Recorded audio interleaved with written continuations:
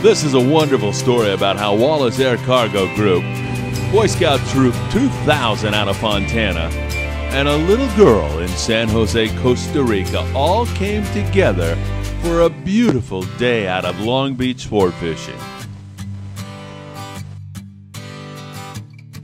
Wallace Cargo! All right!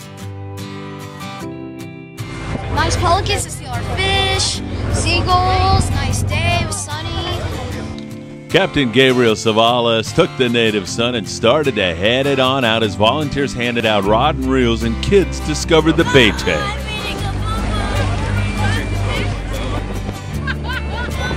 That's what happened to you.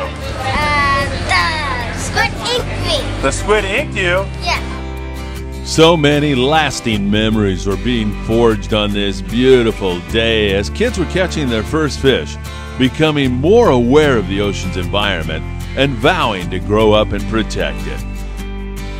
But before this trip had even sailed, this group of wonderful people had taken up a collection for little Crisbel in Costa Rica, who could no longer afford to go to school after her father passed away from brain cancer. And they made a dream come true. Is that your first fish ever, or? Yep. Your first fish? Congratulations, that is a beauty. Thanks to Wallace Air Cargo Group, it was a magnificent day on the water, but there were also merit badges to be earned. Greatest volunteers in the world, right here. Fish cleaning in the back of the boat! If you have any fish, bring it to the back of the boat to get your fish clean! We got over here Rob, who's basically finishing up doing his fishing merit badge. The merit badge part has a bunch of safety stuff, when I do knots and all that stuff. That's good. But this is the fun part. It's the performance part of it, where he's got to catch 2 fish. One of them he has to release, and the other one he has to actually prepare to cook, to eat.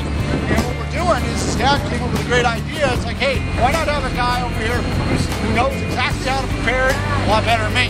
And so basically they'll come up and he showed him how to do it. So he instructed them how to do it, and then Rob did the other half of it. And so what we ended up doing was he was able to finish up the last part of the fishing merit badge. Wow. You simply could not have written a better script for this magnificent day with Troop 2000 out of Fontana.